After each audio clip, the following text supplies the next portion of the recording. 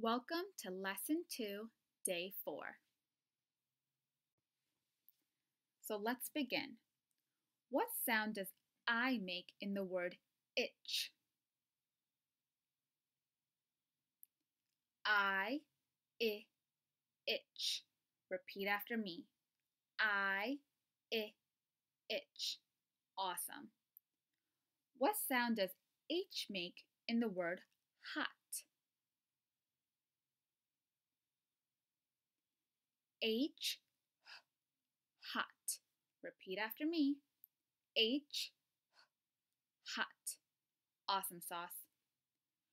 What sound does R make in the word rabbit? R, rabbit. Repeat after me. R, rabbit. What sound does S make in the word sun? S, sun. Repeat after me. S, sun. Now don't forget, sometimes when S is at the end of the word, like the word his, it can make the Z sound. Awesome. Okay, what sound does B make in the word bear? B, bear. Repeat after me. B, bear. Awesome. Okay, let's look at these words. Ball, bat, basket. What do you notice about these words? Yeah, they all have the letter B. Where is the letter B in all of these words? Yes, in the beginning of the word. What sound does the letter B make? Can someone remind me? Awesome. It makes the B sound. Excellent. What sound does G make in the word goose?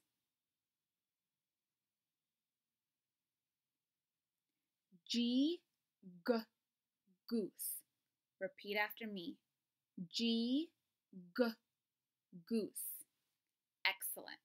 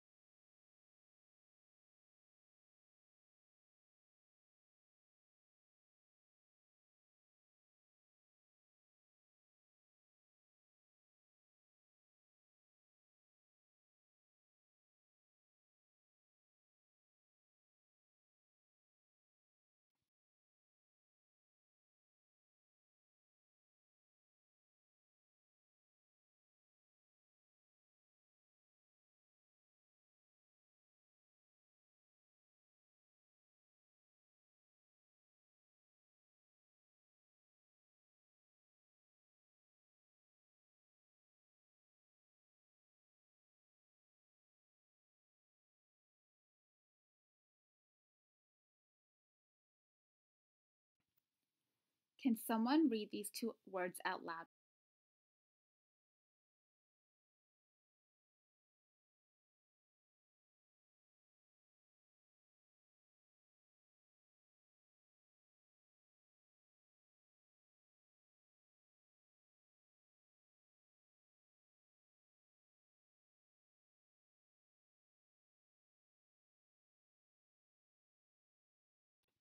Okay, now I'm going to say some words out loud. You're going to tell me if it has the short I sound. If it has the short I sound, you're going to give me a thumbs up. If it doesn't have the short I sound, you're going to give me a thumbs down. The first word is sit. S-it. Does sit have the short I sound? Thumbs up. Excellent. The next word is bat. B-at. Bat. Does bat have the short I sound? No, that's a thumbs down. Great. The next word is fit. F-it. Fit. Does fit have the short I sound? Yeah, thumbs up. The last word is mat. M-at. Mat. Thumbs down. It does not have the short I sound. Awesome sauce.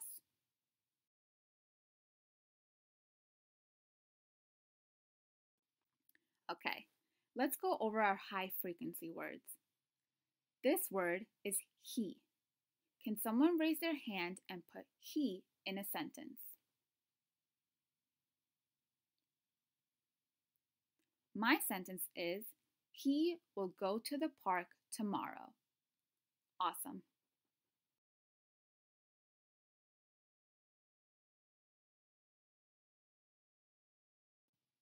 This word is look. Can someone raise their hand and put the word look into a sentence?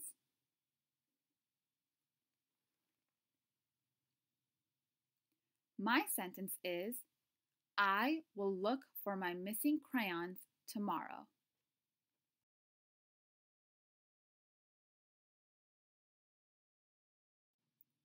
This word is have. Can someone put have in a sentence for me?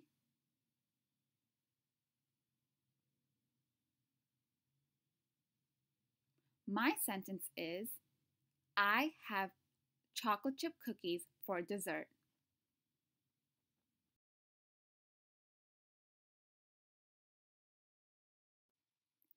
This word is for. Can you put for in a sentence for me?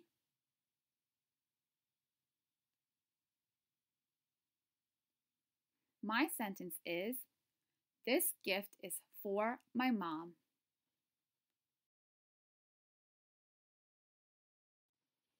This word is to. Can you put to in a sentence for me?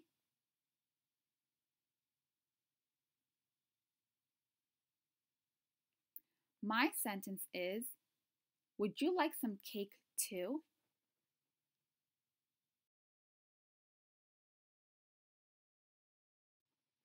This word is what. Can someone put what in a sentence for me?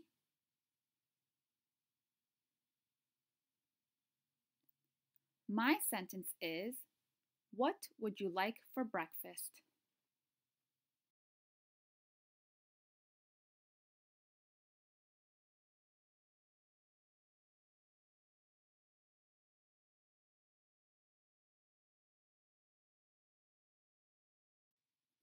Let's talk about context clues. Remember, context clues are clues that readers use to find out the meaning of unknown words within a passage, story, or text. So basically, you're trying to figure out what a word means.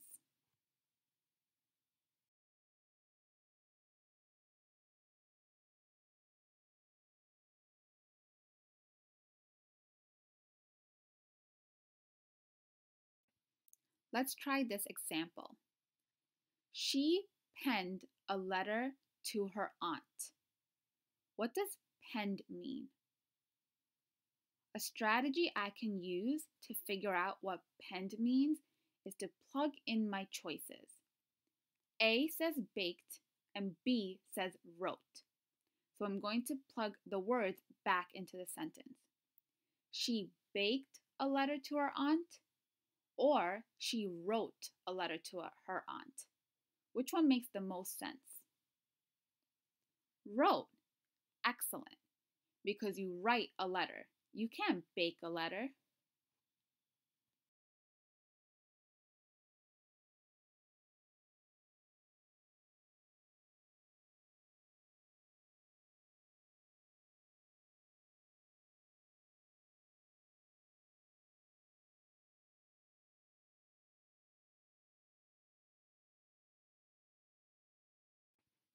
His dog bathes at the moon.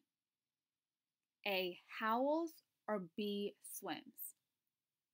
Just like before, I'm going to plug in my choices to help me figure out what bathes mean.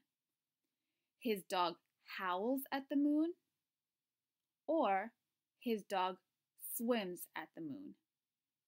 Which one makes the most sense? Yeah, A. His dog bathes or howls at the moon. You can't swim at the moon. That makes no sense.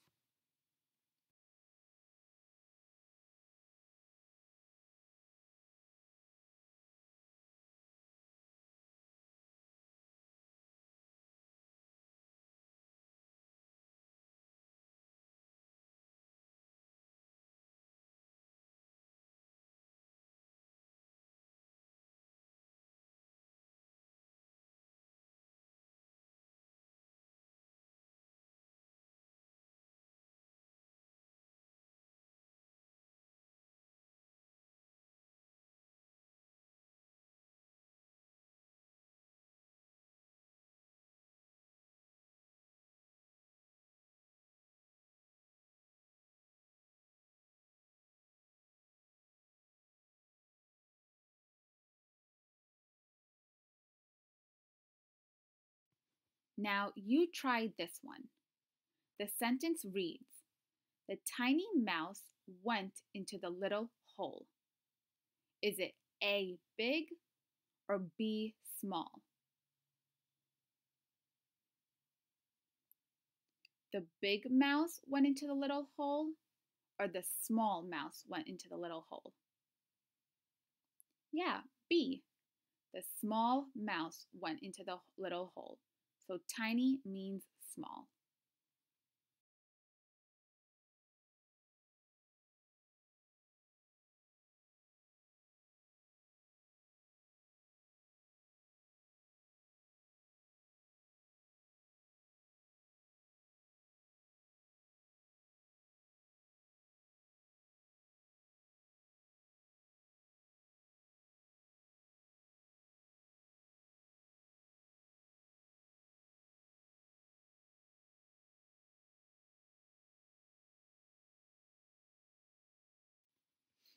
Let's try this one. We had a feast of turkey, potatoes, carrots, and pie. Is it A, dinner, or B, dance? We had a dinner of turkey, potatoes, carrots, and pie, or we had a dance of turkey, potatoes, carrots, and pie. A. A is the correct answer.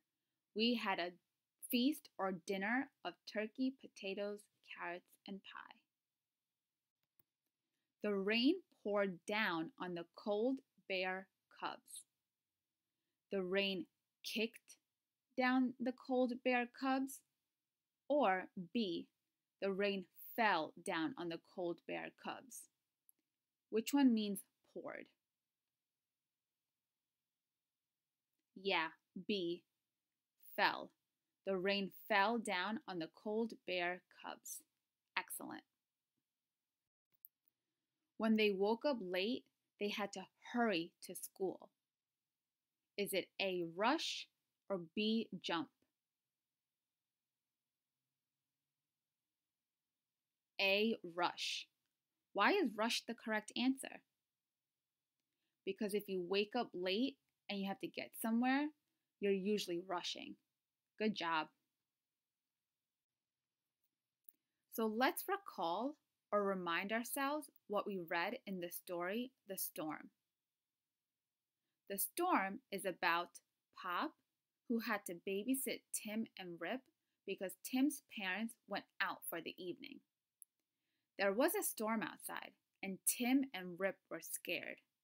Remember how they hid under the covers when they saw the lightning and the thunderstorm? Then Pop had to comfort Tim and Rip by giving them a hug and sitting with them until they fell asleep.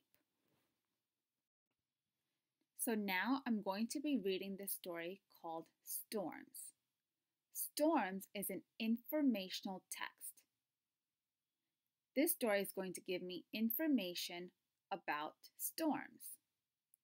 So as I'm reading this story, I want you to think about how the story, The Storm, and storms, how are they the same and how are they different? So let's read the story, Storms. Storms. A storm is a strong wind with rain or snow. It may have hail or sleet. Warm, light air goes up quickly.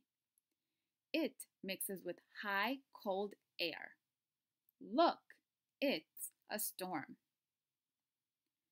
This is a lightning storm in Pampa, Texas. Kinds of storms. A thunderstorm has thunder and lightning. It can bring heavy rain. A tornado is a strong, twisting wind. It is shaped like a cone. A hurricane is a very big storm. It has strong, spinning winds and rain. A dust storm is a strong wind that carries dust for miles. Let's read the labels on this page first. Rain gauge, thermometer, wind gauge, windsock. Measuring storms. Scientists have tools for measuring storms. They measure heat and cold. They measure the wind. They measure rainfall and snowfall too. What storms have you seen before? So when you compare two or more stories, we use a graphic organizer called a Venn diagram. A Venn diagram shows you how the stories are the same and how they are different. Let's look at how the storm and the story Storms are the same. Both stories talk about storms. You would write how they are the same in the middle or the center of the circle. Now let's look at how the story The Storm and the story Storms are different. We write that on the outside part of the circle. So let's look at genre first. The Storm is a realistic fiction story, and the story Storms is an informational text. The Storm has characters, and the story Storms has no characters. The story The Storm have illustrations or drawings, and the story Storms have photographs. Can you think of anything else of how these two stories are the same or different? Great work today. See you next time. Bye.